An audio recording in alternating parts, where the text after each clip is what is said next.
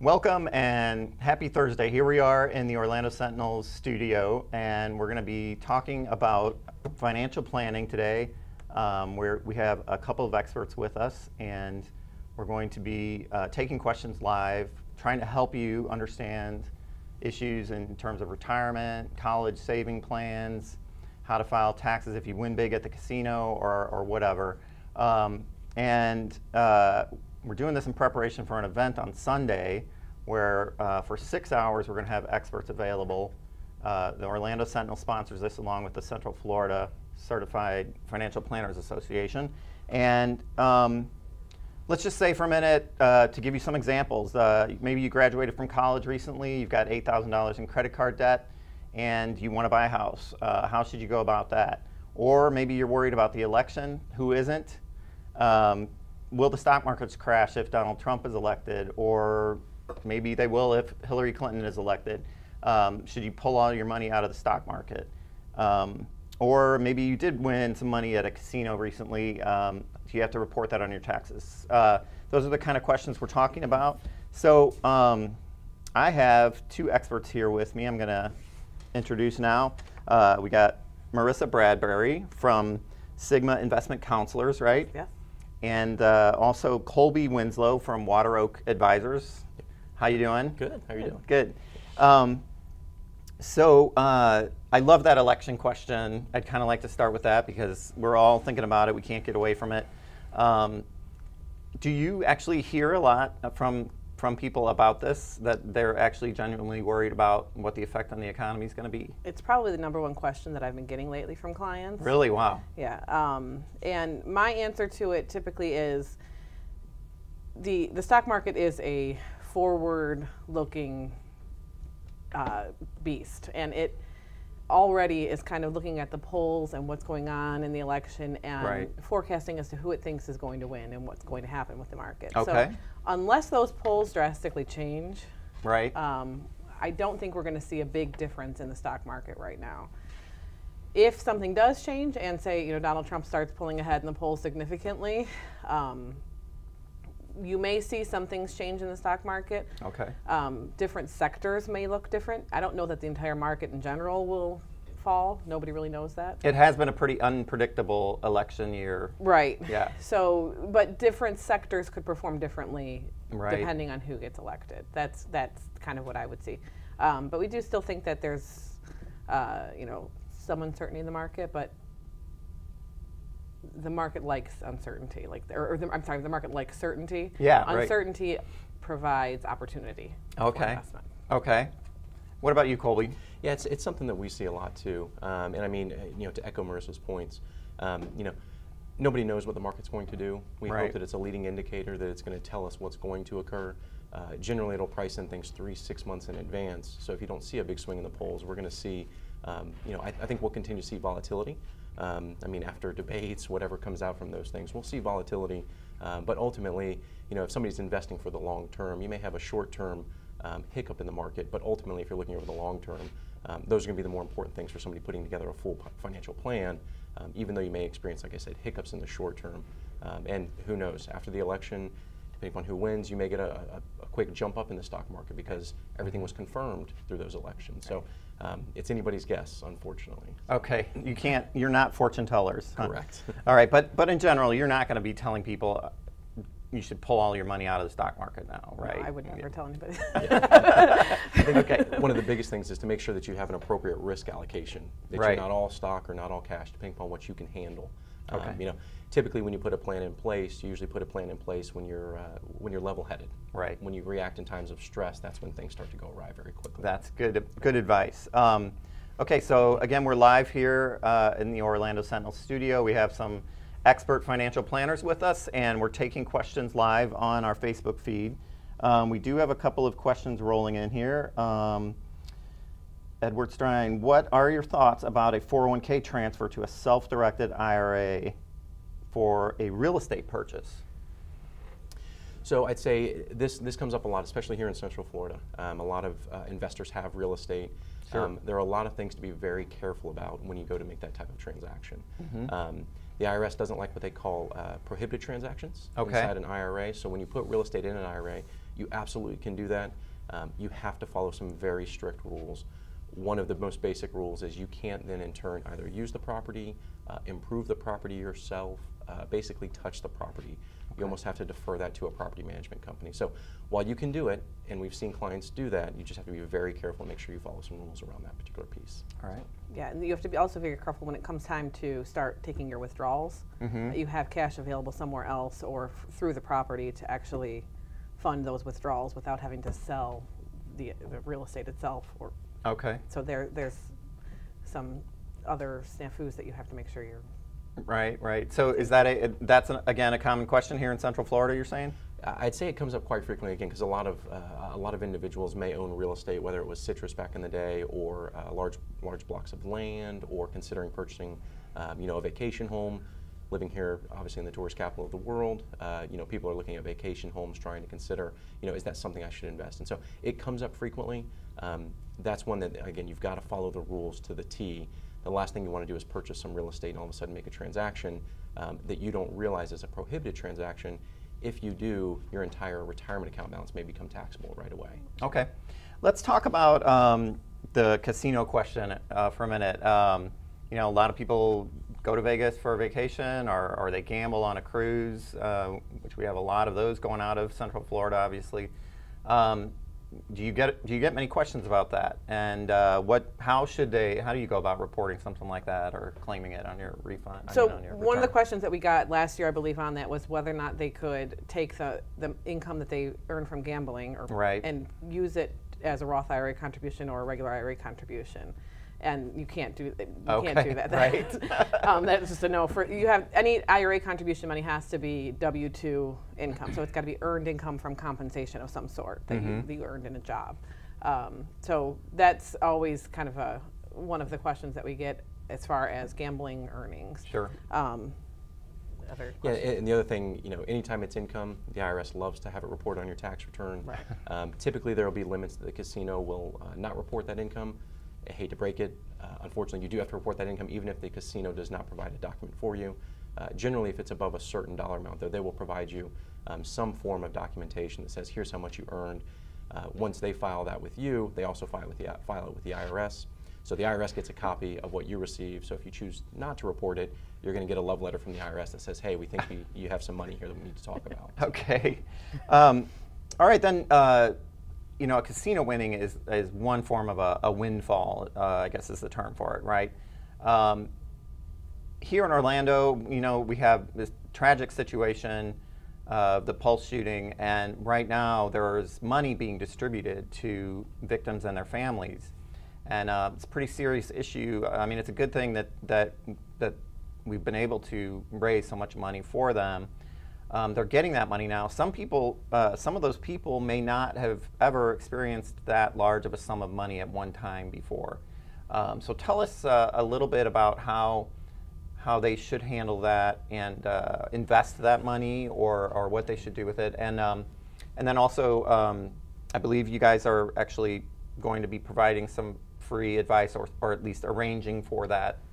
Tell us about that. The FPA of Central Florida, which Colby and I both serve on the board from, is offering to put some of the survivors in contact with certified financial planners who are offering pro bono planning for them. So they'll help them out, figure out what to do with the money. Some of the survivors, from what I'm reading, are going to get as much as $350,000, which is a lot of money, and they're going to need it. A lot of them, if they have some sort of disability or long-term handicap, that they're going to need that money to help them for. Employment was interrupted. And, correct. Yeah. So there's a lot of different things that they need to work through with those funds to make sure that it provides for all of the care that they need. Yeah. And working with a certified financial planner is the best way to go about it, to make sure that their needs are being met for the long term. Okay.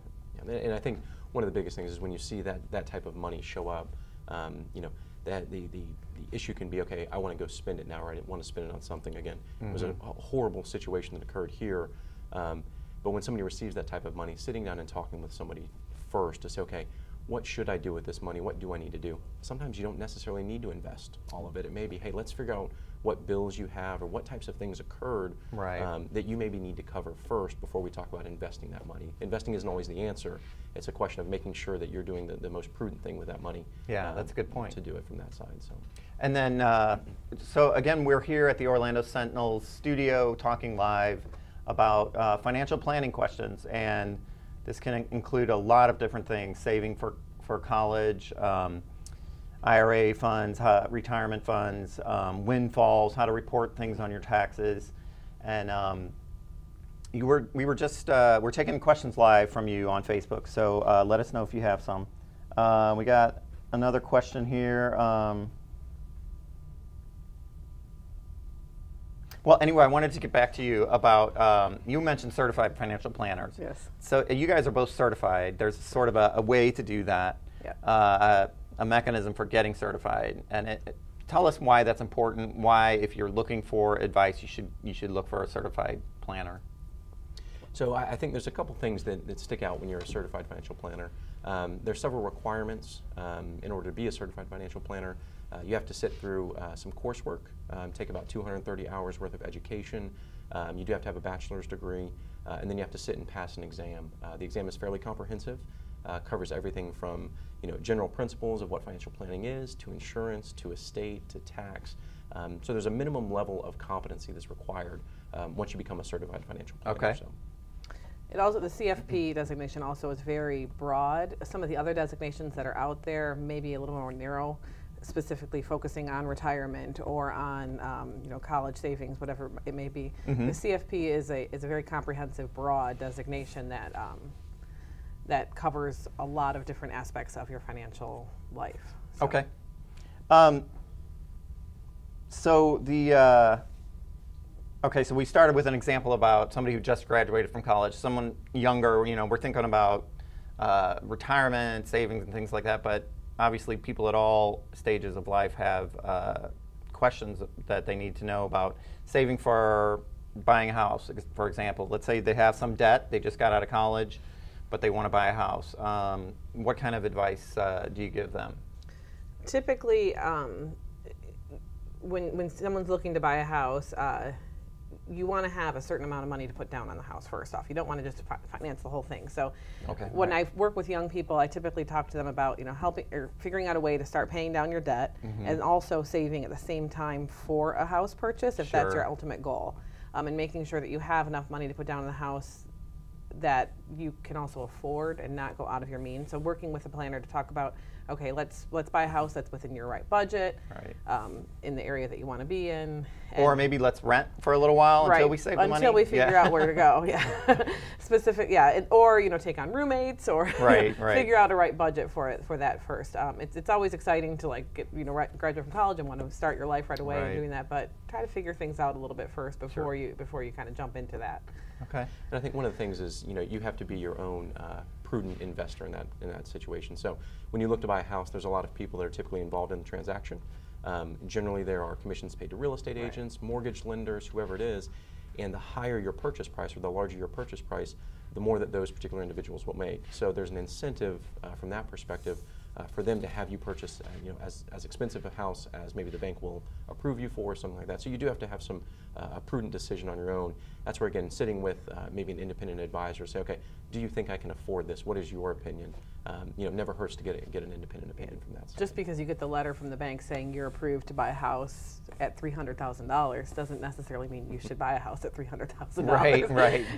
Just like if you get another credit card offer in the mail, right? So we just had someone on the Facebook page ask us about if there's anything that people should be concerned about with the upcoming election. We just talked about that a little bit.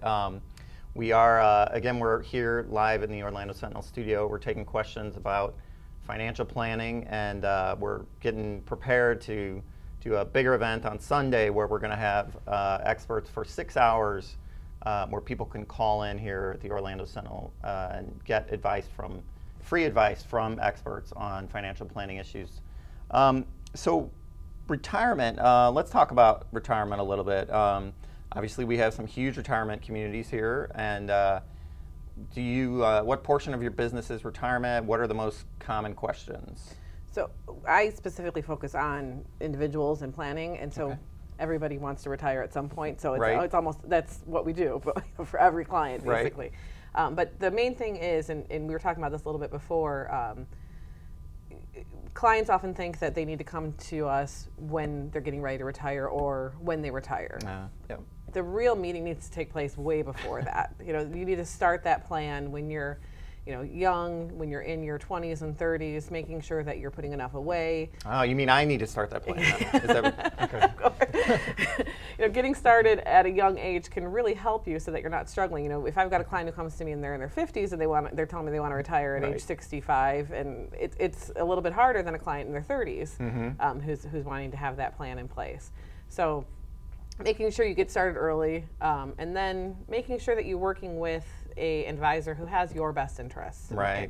Making sure that they are not putting you in a product just because they're getting a large commission for it or they're the right thing for it, that they're also working for your best interest. And I can see that would be a big problem. Right, right.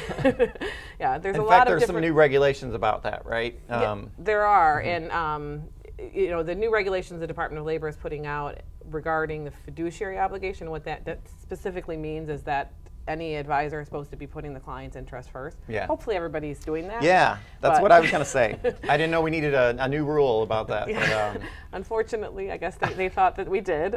What it's going to change in our business is really going to be putting a lot more disclosures out there. Okay, yeah. So advisors are going to be having to put out there exactly what the clients are paying for and what they're getting from it. And what type of cut or fee they get from it too. Correct. Yeah.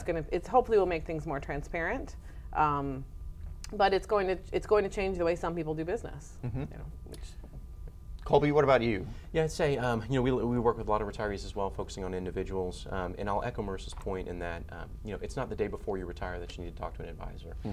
A lot of times we'll sit and talk with business executives or business owners, and having those conversations well before are important. If somebody has stock options they're looking to do something with, it's not about telling us after the fact that you've already done. It's easier to ask forgiveness than permission, kind of thing. But having those conversations on the front end, saying, okay, let's sit down and talk about it. Do you have stock options? What do these mean? What do they actually do? With business owners, sitting down talking about succession planning. Okay, if we eventually want you to leave this particular business, let's start putting a succession plan in place. So those are a lot of the questions that we get, and hopefully, again, clients are seeing us well before they get to the point of going, uh-oh, I don't know what to do, I want to retire tomorrow, and we have to say, well, let's pump the brakes a little bit and reevaluate what we've got going on. So, and then I'll echo Marissa's comments again on the fiduciary issue. There's going to be a lot more disclosure. So if there wasn't enough paperwork when you sign an account application now, there's going to be a lot more after it's all said and done. Well, I certainly would want to know if I was being advised by somebody and they're telling me to invest in some fund and it's because they get a fee from that, so. And that's the fear, right? That you sit in front of somebody that's supposed to be this trusted expert, like we're sitting here, and ultimately somebody ends up saying, well, this is what's best for you, but you don't know what they're getting on the back end. Right. Hopefully this brings to light the fact that says, guess what, now you have to tell the client what exactly you're going to receive. So that's where all of a sudden you start to talk about different business models, whether it's fee only or commission, and you start to get into a much bigger debate behind that piece of it as well. We do have a question now about retirement funds. Dory, her question is, how is the amount of the required draw against an IRA calculated when one turns 70 and a half? So the IRS issues life expectancy tables. Okay. And those tables have numbers in them that are based on your life expectancy at that age. Okay. So it starts out at 26.2. Yeah. Yes. Yeah. And then you divide the number, all of your IRAs by that number, and it comes out there. So every year it changes depending on what you're at. So I would highly recommend anybody that is at that age and is starting to do that to work with their financial advisor to make sure they're taking the right amount out. Okay. And that they're doing it appropriately. That one thing clients often look at is they'll have multiple IRAs, and they don't know if they need to take an amount out of every single IRA, or if they take enough out of one to cover the others, then that is also suitable for them. Yeah, so you're talking about for an IRA, when you reach a certain age, you actually are required to take money out of that. Correct. And does that matter whether you're working or not? So it's a great question. So there's a lot that goes into it. I'll say when you turn 70 and a half and you end up in a situation where you do have an IRA, it's about 3.6% is about that first year's distribution. Okay. And then it slowly ratchets up from there. So When you turn 70 and a half, that all of a sudden shows up. If you are working, it won't necessarily make a difference on the IRA side. Oh, okay. In the 401k world, though, it's a little bit different. So Marissa indicated that in the IRA world, you can take all of your IRAs, figure out what your distribution is, and take it just from one IRA. In the 401k world, as an example, it's a little different. Each 401k has to have a required minimum distribution. So you may have 3 401ks that are sitting out there. You have to take an RMD from each individual 401k. Unless it's a Roth. Yeah. A Roth, you never have to take a withdrawal out of. Okay. There's no mandatory withdrawal on Roth IRAs. So you pay the taxes on a Roth before it goes in, and then it's allowed to grow tax-free forever. Okay. So, so to go back to, once again, we're here in the Orlando Sentinel studio, and we're taking questions live on Facebook and Twitter for questions about financial planning. Any question that our readers or viewers have, we have experts here ready to answer questions, and we're going to have more available on Sunday. I remember a question, I think from last year, was about a father who was actually employing some of his kids, his children, and he was wondering about if he should divert some money into a college saving plan for that, or how that might work. I don't know if you remember that question or not, but so I can say in general, we see this with family members that, let's say, own a business, as an example, and they have children that work for that business. You can pay your children to work in the business. Now, they do have to have a bona fide job, so to speak. Yeah. I mean, it could be something as simple as picking up the mail, but they do have to have a job, and you can pay them. And at that point, you have some options. If the individual, if the kids have income, you can save in Roth IRAs, as an example. So sometimes people will use a Roth IRA to fund portions of college expenses. So if you have a family business, there's a lot of detail that goes around that in terms of funding accounts, things like that. Education funding is a completely separate discussion around that. You don't have to have income for the children in order to start saving for education, but there's a lot of vehicles that you can use to save for education from that, such as UTMA accounts or 529 accounts, those types of things. So we have a question here from Tina. Which countries are experiencing growth right now for purposes of investing in foreign stock? Now, I don't know whether you guys have any expertise in that area or not, but so if you're looking for specific countries that are experiencing growth, historically, the emerging markets were growing at a higher rate than some of the other developed world. Right. What we've seen recently has been the European countries have actually been in quite a recession because of what is going on with Greece, Italy, Spain, and their economies there. And we have seen a pickup back in growth in the emerging countries. So India, China's come back a little bit, and even parts of Brazil and Russia, and their economies have come back some too on the emerging side too. So the European and developed world has been a little bit flat recently. However, the advice is that when things are underperforming, that's typically the time to be buying them. True. Right? You want to buy. The saying is you want to buy straw hats of the winter. Yeah. So buying things when they're out of favor is typically the better time to be getting into them. Sure. So looking at it that way, if you're contrarian investor, you may want to be looking at the countries that are actually not experiencing growth right now. All right. And looking at it's like investing. that in after Christmas sale, right? Correct. Yeah. It's sometimes that's always the best way to go. So. Right. Colby, do you have anything? And I think that's key because when you look at all the different investable worlds, you can get access to a lot of different countries through different vehicles. And I think one of the biggest things that we come back to with a lot of our clients is sitting having that conversation about making sure you have a diversified portfolio because international absolutely should be a part of a portfolio. Marissa's point is spot on, saying, okay, just because international may be doing well, that actually may be the time that you don't want to purchase as much international. So having a nice, well-diversified portfolio with international as a piece is extremely critical, I'd say, to portfolio performance and what it looks like in the future. Okay. So here we are again in the Orlando Sentinel studio taking live questions about financial planning. If you're watching and you have a question, let us know and we'll try and answer it for you. We have experts here. So in Central Florida, are there any other niches here in your practices that you guys deal with or concentrate on that you could tell us about? One of the things that I focus a lot on is women in investment management or investing. and one of the things people say is like, how is investing for women any different than investing for men? Yeah. Typically, it's women can be a little bit more removed from the process, and and one of the things that I always encourage people to do is to become more involved in it. Ah, okay. Especially on an education standpoint. So looking for a financial planner who is going to educate you and work with you and bring you into the fold is something that I highly recommend for any husband and wives or widows or divorcees who are looking for an advisor. Make sure you find somebody who's willing to educate, work with you, and make sure that they're going to keep you involved. Okay, that's interesting. I'd say our clients typically look. We work with a lot of business owners, a lot of corporate executives, whatever, and that seems to be a pretty good niche of ours. Being based here in Central Florida, we've got a couple Fortune 500 companies right here, which we typically like to work with, and we stretch outside kind of the bounds of Central Florida to some of the other coasts. So that seems to be our niche. Again, business owners and executives is typically where we end up. Okay. Great. All right. Well, we have been rolling for close to a half hour now. We're at the Orlando Sentinel studio, and we're answering questions about financial planning, and we have experts here. And I did just want to say again that we have an event this Sunday that we're kind of preparing for right now. 6 hours on Sunday, the Sentinel is going to have financial planning experts, certified experts, who will be taking calls, and you can ask them any financial planning question you want.